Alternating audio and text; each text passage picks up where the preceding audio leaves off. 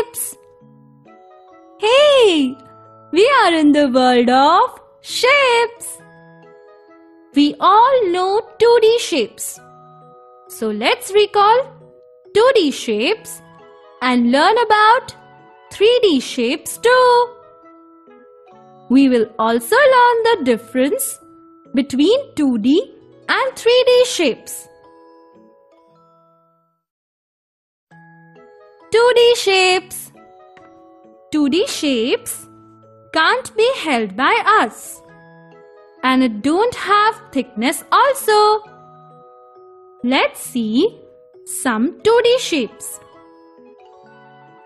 Rectangle, triangle, diamond, star, circle, oval, semicircle, heart, square. I know how to draw all these 2D shapes and color it.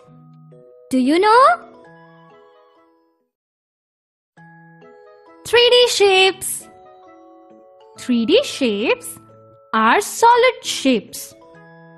They have a depth, and so in short, the thing that can be held is 3D shape, like book, ball, bag, etc.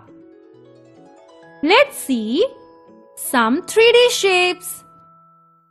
Cube, cuboid, cone, sphere.